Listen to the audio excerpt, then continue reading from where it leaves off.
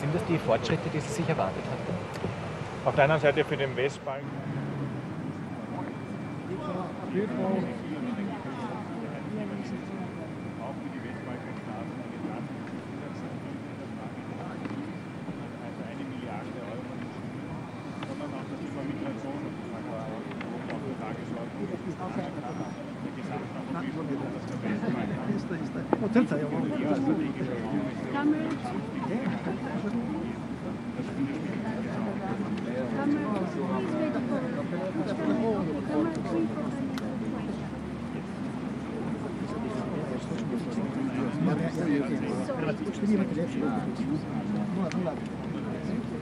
jetzt klar gesagt, dass Österreich sehr belastet ist. Dass jetzt einmal die Kommission an sich von der Dringlichkeit der Situation. Dobro. Evo, upravo je završio sastanak na vrhu između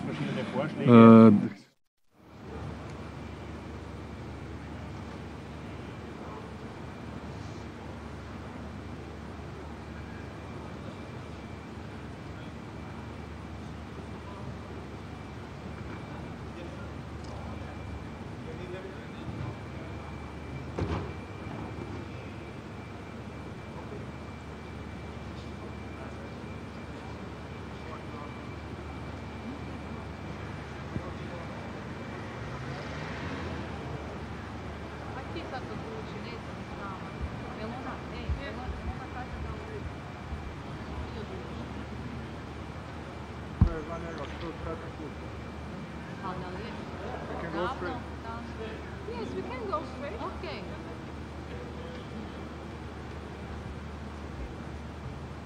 Heute empfunden?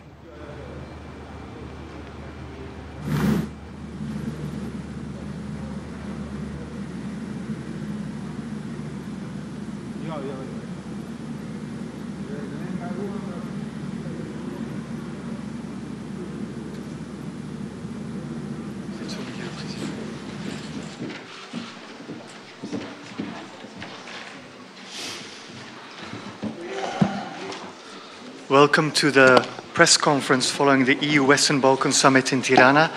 The declaration has just been adopted and will be published shortly. We'll have a short Q&A session, but I leave the floor to the President of the European Council, please. Merci beaucoup. Bonjour à chacune et à chacun. Je souhaite commencer par remercier très chaleureusement le Premier ministre Edi Rama pour la chaleureuse hospitalité. Cette réunion est une réunion historique, c'est une réunion au cours de laquelle nous écrivons l'histoire. Nous écrivons l'histoire parce que cette réunion a lieu pour la première fois dans la région des Balkans occidentaux. Pour la première fois, les leaders de l'Union européenne et les leaders des Balkans occidentaux sont autour d'une même table dans la prolongation de réunions antérieures qui ont eu lieu à Brdo, en Slovénie, mais également de réunions qui ont eu lieu il y a quelques mois à Bruxelles, lors de ce sommet qui s'est tenu au mois de juillet. Cette réunion, aujourd'hui, avec la déclaration qui accompagne nos travaux, est une réunion importante parce qu'elle emporte des engagements concrets et des pas additionnels sur le chemin de l'intégration. Je l'ai dit à plusieurs reprises, j'ai plaisir et j'ai même un peu d'émotion à le dire de manière solennelle ici à cette tribune à Tirana. Je crois profondément que l'avenir de nos enfants sera plus sûr et plus prospère avec les Balkans occidentaux à l'intérieur de l'Union européenne.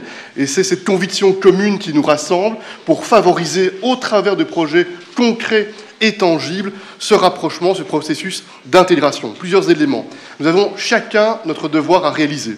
D'une part, il y a des attentes pour que les efforts de réforme en termes d'état de droit, d'indépendance de la justice, de bataille contre la corruption puissent progresser. Et d'autre part, il y a le souhait que l'Union européenne puisse consolider, conforter ses capacités à rapprocher notre marché intérieur des Balkans occidentaux de manière très tangible. C'est le sens, par exemple, de cet accord sur le roaming qui a été conclu, qui est un pas en avant qui s'inscrit dans la continuité de cette réunion de Bordeaux où l'idée avait germé, avait fait des pas en avant. Et concrètement, ça permettra que dès l'année prochaine et à l'horizon 2027, on puisse progressivement réduire et supprimer pratiquement les frais de roaming, ce qui est une démonstration d'un engagement positif concret pour les entreprises, pour les contacts entre les citoyens, mais également pour le développement touristique de la région des Balkans occidentaux. Enfin, des progrès concrets sont également réalisés pour assumer ensemble les conséquences négatives de cette guerre injustifiée et non provoquée de la Russie contre l'Ukraine. Vous savez que cette guerre entraîne des conséquences graves et sérieuses en termes énergétiques, en termes de sécurité alimentaire, en termes de conséquences économiques. And it's why it was so important to take some tangible decisions and to mobilize an important financial package in order to support and to assist the Western Balkans in countering the negative effects of this war launched by Russia against Ukraine. And finally, I would like to say a few words about migration. We know that migration is always a sensitive and difficult topic and difficult challenge. And we know that the recent weeks, the recent months, we face again difficulties and an increase of the numbers. And that's why this concrete and operational cooperation with the Western Balkans is fundamental for all of us. And I would like to express my gratitude because the recent days we were able to make some progress by aligning the visa policy, which is a concrete step in the right direction. We know that some additional decisions will be needed in the following days and weeks, but we are optimistic and confident that we'll be able to make some progress and to manage together this situation. Vous le voyez, cette réunion était une réunion, à mes yeux, essentielle. Encore une fois, je souhaite remercier Edi Rama, je souhaite remercier l'ensemble des partenaires des Balkans occidentaux, parce qu'il y a eu autour de la table aujourd'hui beaucoup de respect, beaucoup de confiance. Nous sommes évidemment lucides. Le moment que nous vivons, pour nos générations, sont des moments de bouleversement. Bouleversement climatique, bouleversement digital, auquel s'est ajoutée cette crise du Covid qui nous a tous frappés, et puis cette guerre qui déclenche une transition géopolitique. Et le choix qui s'offre à nous, c'est dans quelle société voulons-nous vivre demain? Voulons-nous la liberté? Voulons-nous les principes démocratiques qui garantissent la dignité de chaque être humain? Ou voulons-nous un autre modèle? Je suis totalement convaincu que le choix, il est très clair. C'est ensemble que nous voulons regarder dans la même direction pour bâtir une Union européenne qui soit solide, stable et prospère, ancrée dans les valeurs que nous partageons. Je vous remercie. Merci, Monsieur le Président. Prime Minister, you have the floor. Okay, in respect of the foreign journalists here, I'm going to speak in English to make it easier. Also because it's very difficult to translate me from Bulgarian to English. I want to thank again, wholeheartedly, Charles Michel, the President of the European Council, and a dear friend, I should say, but first and foremost, a really loyal, committed friend of the region. And I can say it because I've seen him fighting for the region, and in this I want to join Ursula, the President of the European Commission, another big, well-known fighter for this region. And as I said in our plenary, we never had, at least I don't recall, another president of the Council and of the Commission who has been, like Charles and Ursula, so resolute to advocate for the region, to push for the region, and to make sure that the process, which we know it's very difficult in itself, does not die in agony. And this being said, I want to underline the very historical dimension of this summit. It's the first time ever that the European Union gets out of the borders of EU to have a summit, and this happens in the Western Balkans and namely in Albania. I see it as an amazing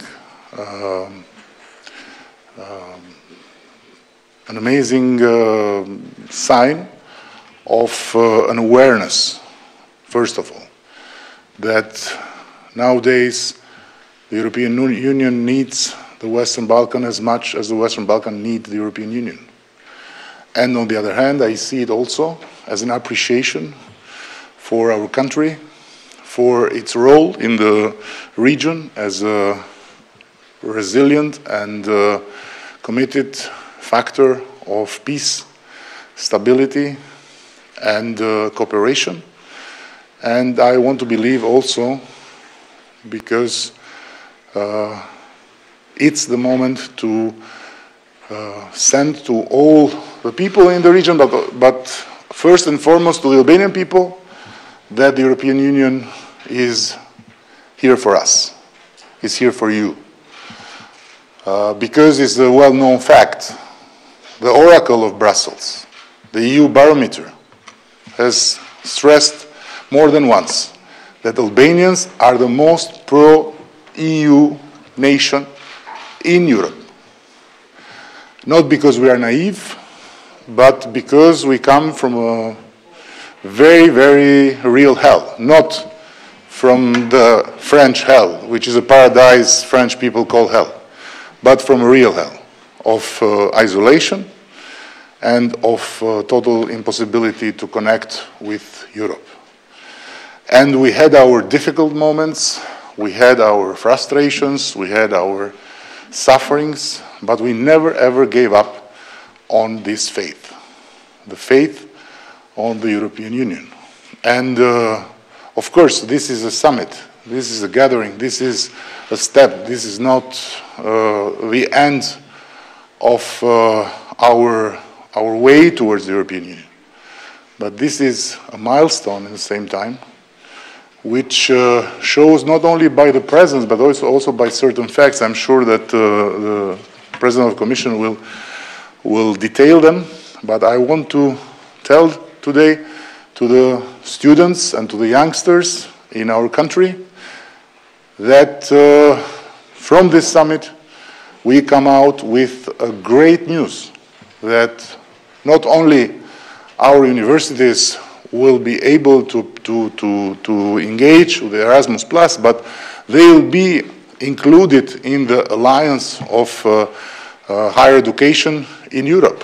And from a certain moment, after, of course, all the procedures needed will be done, our students, our kids can study from here in every European university in a digital way, and our universities can start to make alliances and to grow together with the European University. This is something that until now was possible only while you become a member. As the other thing about the green lanes with Croatia, with Italy, with Greece. This is also something new and great for transportation and for trade. Also, the other fantastic thing that we have discussed, we got the support in principle both of the President of the Council and the President of the Commission, and as far as I understood, the full support also of the leaders to push for having in Tirana the European College of Bruges campus.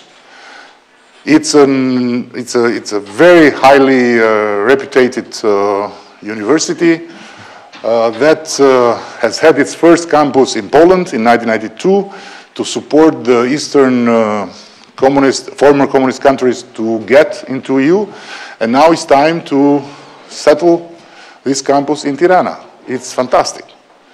Not less the roaming agreement.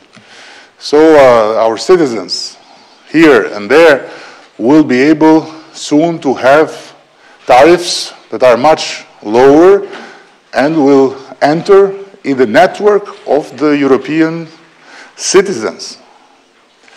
And to end with the most important, energy. We already got from the European Union through the Commission budget support for the next year, 85 million euro, but in the same time there is another package for projects, and we already have our projects, and the region will be all involved in this path to build more sources of energy and to get more distance from the Russian influence. So I could talk much longer, but I want to stop here. I told also the European friends that we are hosts today, and I told them that in our Kanun, in our first written code, the house of the Albanian belonged to God and the guest. But guess what? Today we had guests that in Albania they are considered gods, the gods of the European Union. And I told them that the code is very clear. You have to be prepared to give your life for your guests. So when we are still ready, they are still here. God forbid something happened, but then we are ready to give our life. So never ever I'll use this moment to complain or to criticize or to say things that I can say much easier when I'm in Brussels. And the very last, I will remember one thing from this summit. A beautiful moment when we were in the family photo and I was listening, many of them saying, the sun, the sun, the sun, the beautiful sun. So we succeeded after 10 days of Brussels weather to bring the sun this morning for them. So what can we do more? Our life is in your disposal. Madam President, please. He has to say it because it's Brussels rules. Thank you so much. Thank you. Thank you very much. And indeed, Eddie, it's a fantastic experience to be here.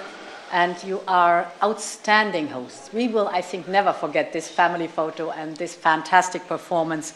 Tradition, classics, and the future, the modern part. Outstanding, amazing to see that. And thank you very much for your words. Let me reassure you that our support for the region really comes from the bottom of our heart, and because we are deeply convinced that we belong together. You've said you would, as host, be willing to give your life for us. We don't want your life. We want to live our lives together. And thank you very much for this outstanding summit. It was a summit where there was a very clear message of unity. We want to tackle the issues and problems, the challenges we have together. A summit of partnership with very deep, very good, frank and trustful discussions. And of course, we have touched on many topics. I want to highlight a few. A big topic is, of course, that we want to tackle the difficulties, the knock-on effects of this atrocious war that Russia has unleashed together. And one of the main topics is, of course, energy. For us, it's important that together with our friends from the Western Balkans, we address this energy crisis together in a way that we mirror whatever we do in the European Union also in the Western Balkans. So, for example, the fact that households and business struggle as much in the Western Balkans as in the European Union for us is important to give the similar solutions. Therefore, this 1 billion package of energy support, which is split in two parts, it's 500 million direct budget support, which gives the opportunity to support in a targeted manner the vulnerable households and the vulnerable businesses.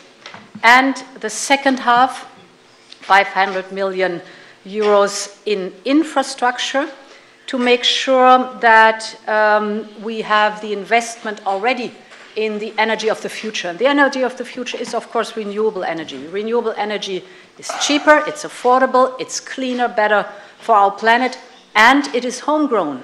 It provides good jobs here at home, so it gives independence and security of supply.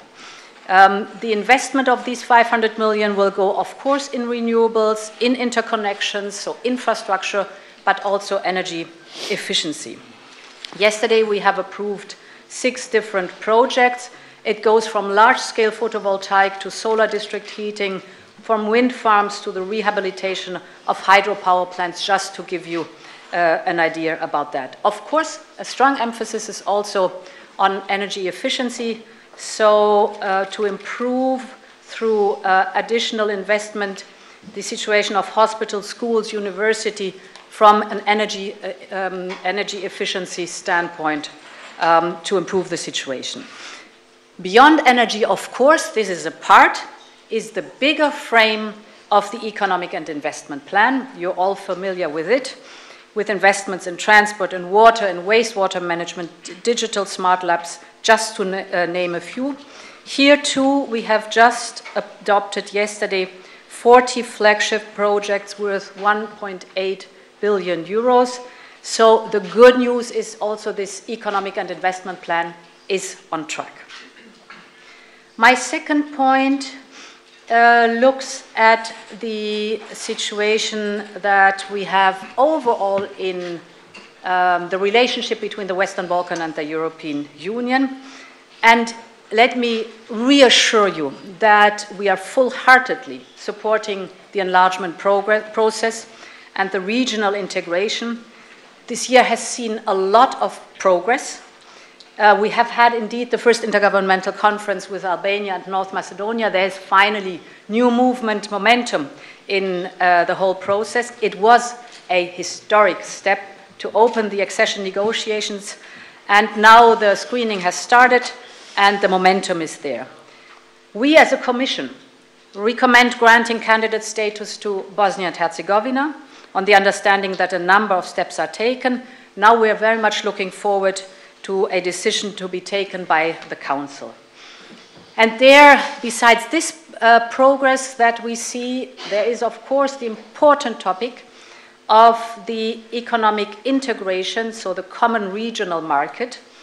I really want to commend you for the progress that you've done in the common regional market in the last month.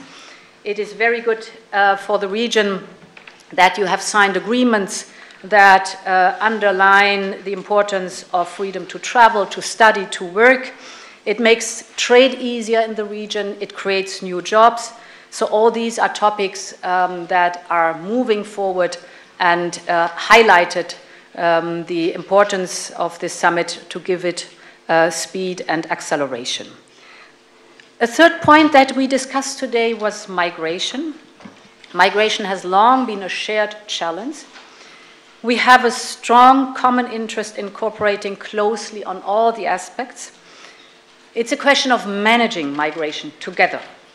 And therefore, yesterday, the Commission has presented an action plan on the Western Balkans to strengthen our mutual cooperation on that. For me, it is important to convey again the message: you can count on our support to deal with border management and to deal with the migration and asylum process.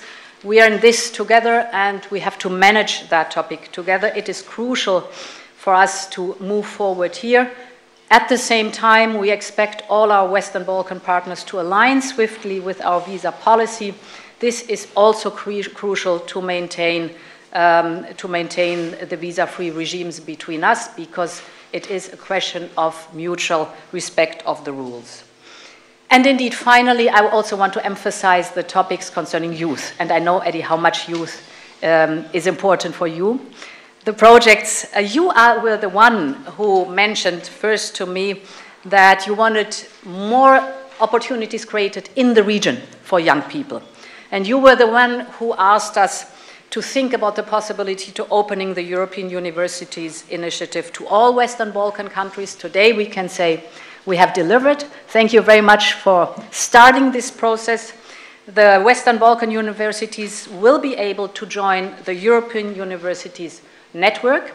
This means it enables students from the Western Balkans not only to study physically in the different universities of Europe, but also remotely here in Tirana to have full access to the European universities.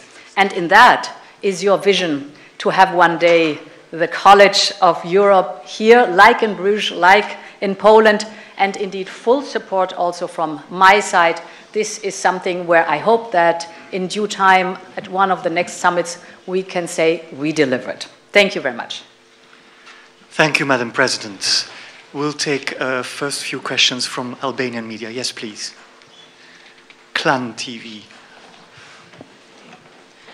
Pyetja e parë është për të dy presidentët. Nuk e di a keni arritur ta kuptoni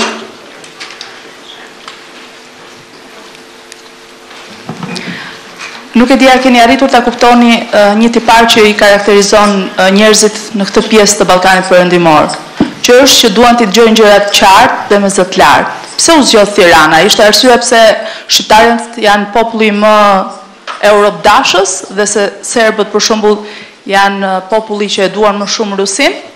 Ishte kjo një nga arsyet? Dhe pyetja për Kryeministrin Rama, ka një paketë të dytë për gjithë Ballkanin Perëndimor, për Shqipërinë. A kemi shifra se sa do t'i takojë Shqipërisë dhe kush janë projektet që ju synoni të mbështesni me këtë mbështetje të Bashkimit Evropian? Faleminderit. Maybe why Tirana? In fact, a few weeks ago, I had the occasion to propose to the Prime Minister to host that meeting. It was very important for us to have this summit by the end of the year.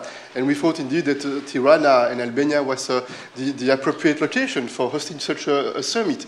And I would like again to thank you, dear Prime Minister, dear Edi, to thank your team, because it was very impressive how it was possible here in Albania, in a limited period of time, to organize such a summit. It's not easy. We have this experience in Brussels. Many summits in Brussels, it requires a lot of efforts, of logistical questions that need to be solved.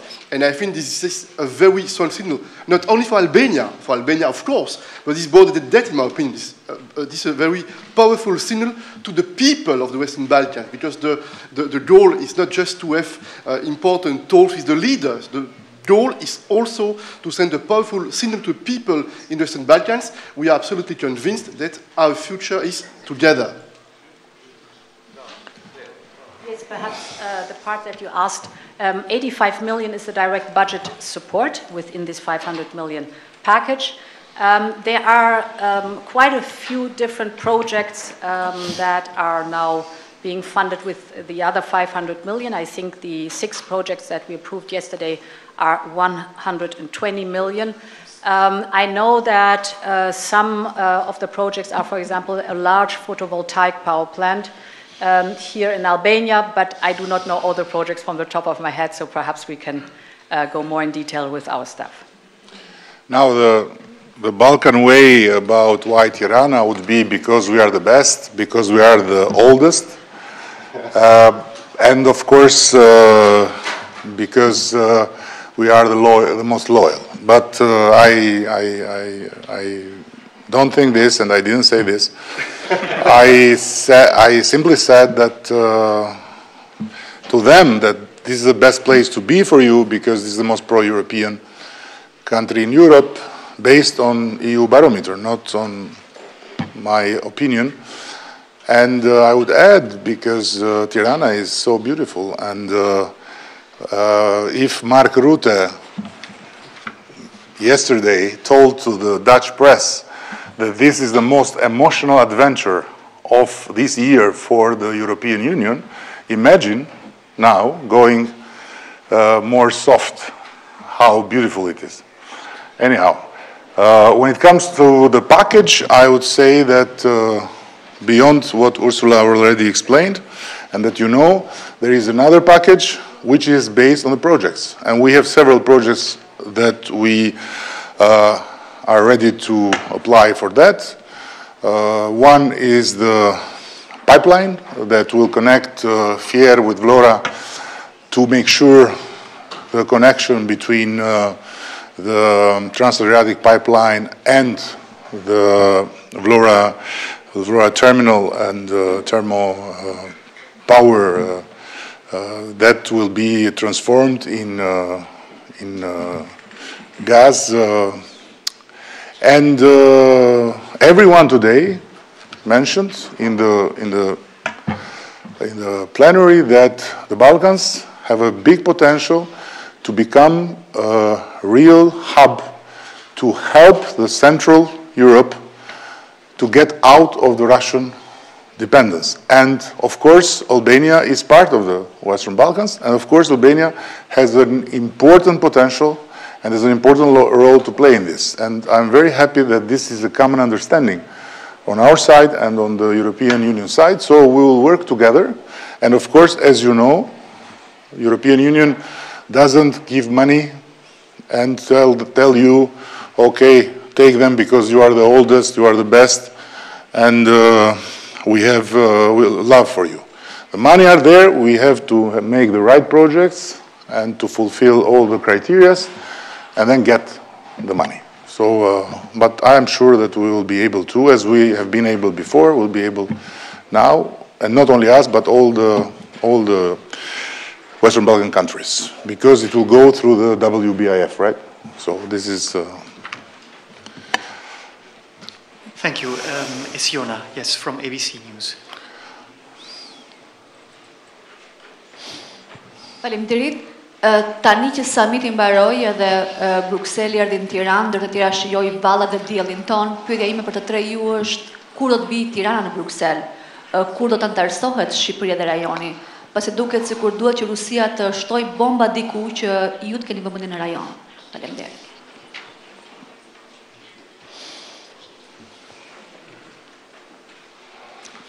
I can start. I would say that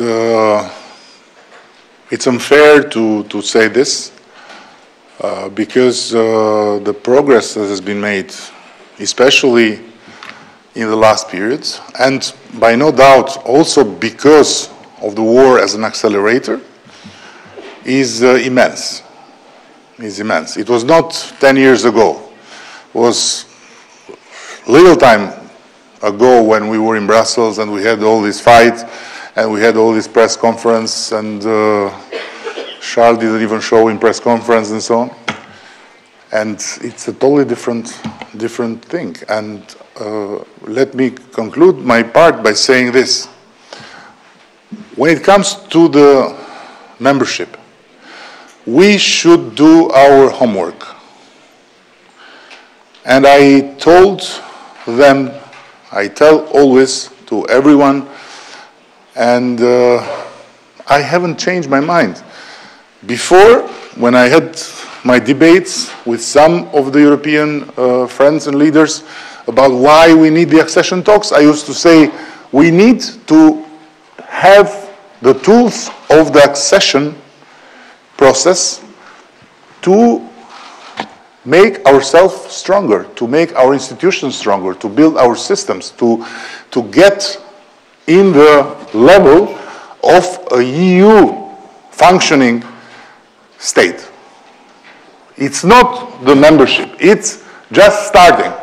Today I have the same opinion. We need to do the homework.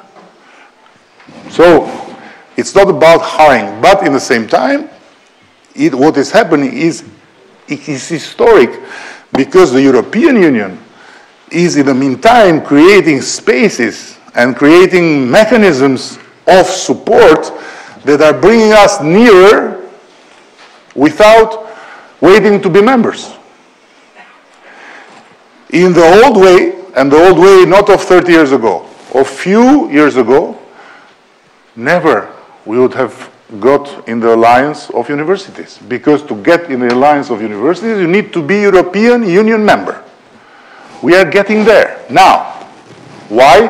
because there is a common understanding that while we do the homework, we need to be supported and to be more near and near to get this Europe together. The roaming agreement would never happen if this acceleration would not be present.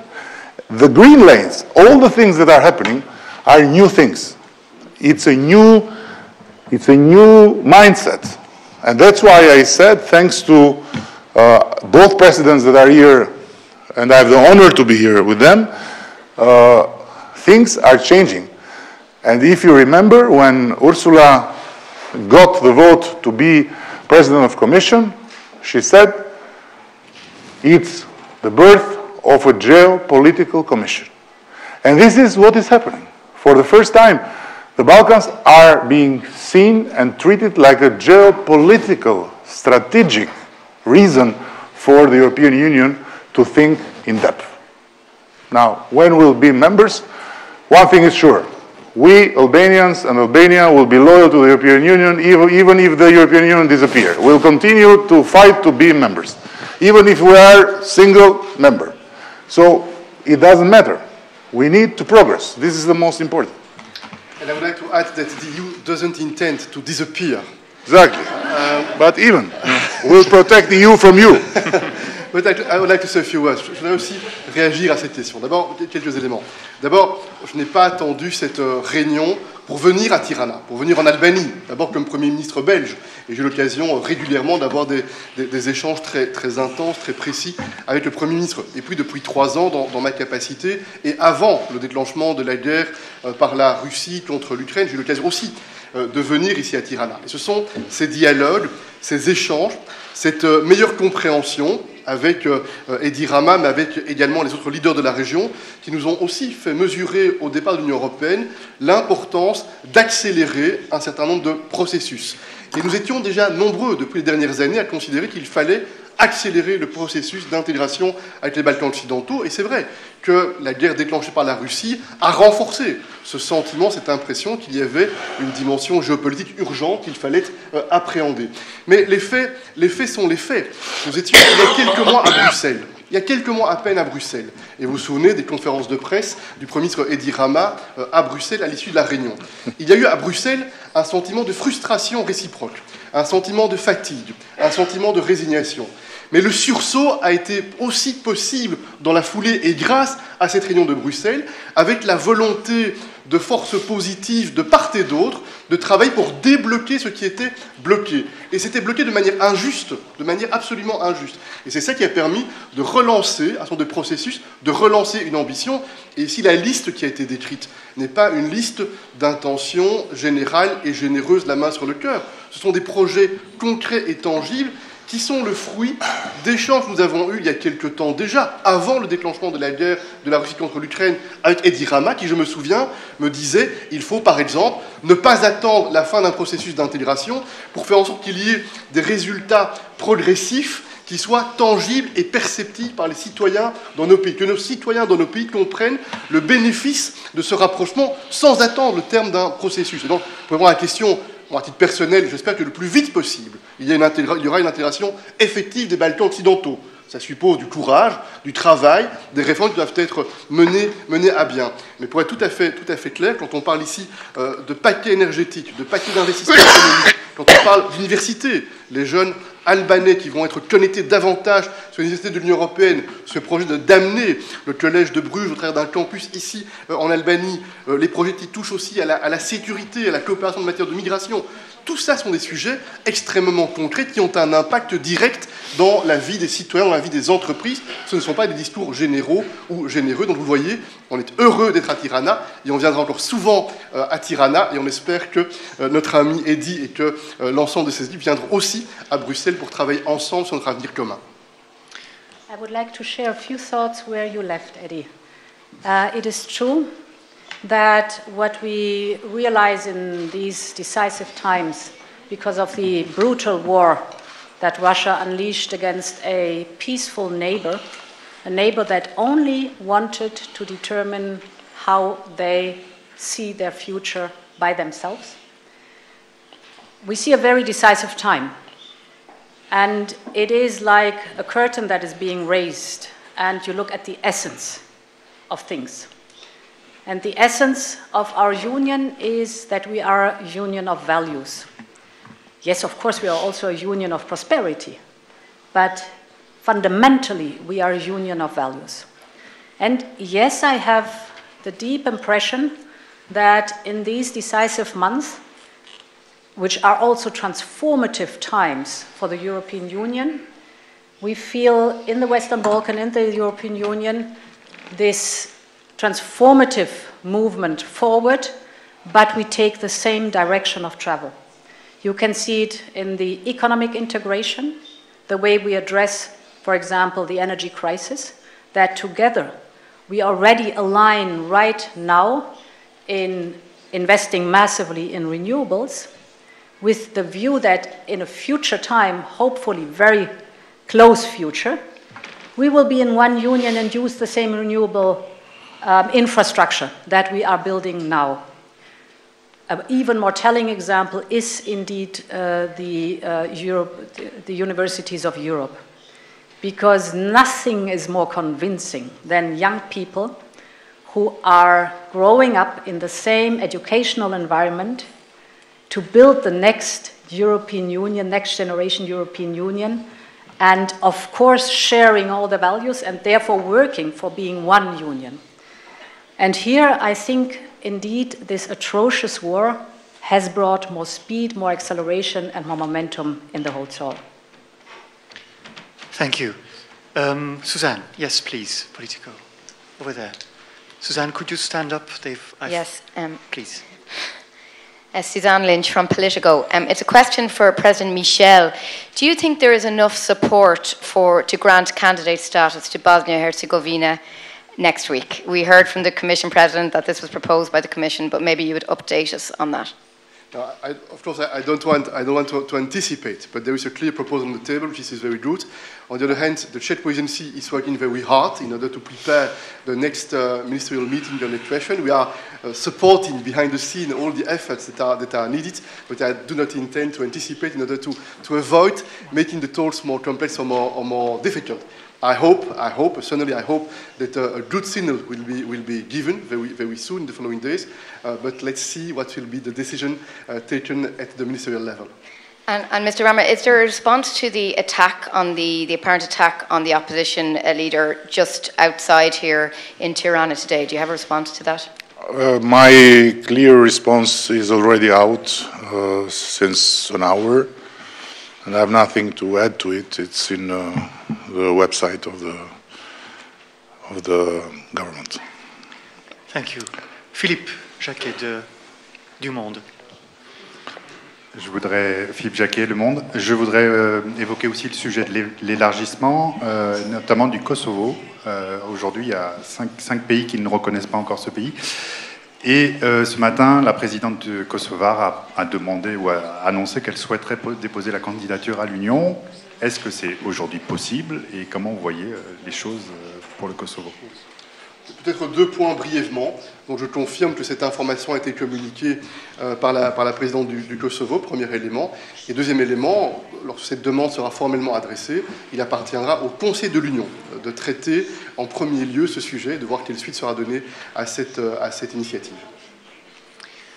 Merci, Monsieur le Président. Madam President, Prime Minister, thank you for joining us. See you back in Brussels. Thank you.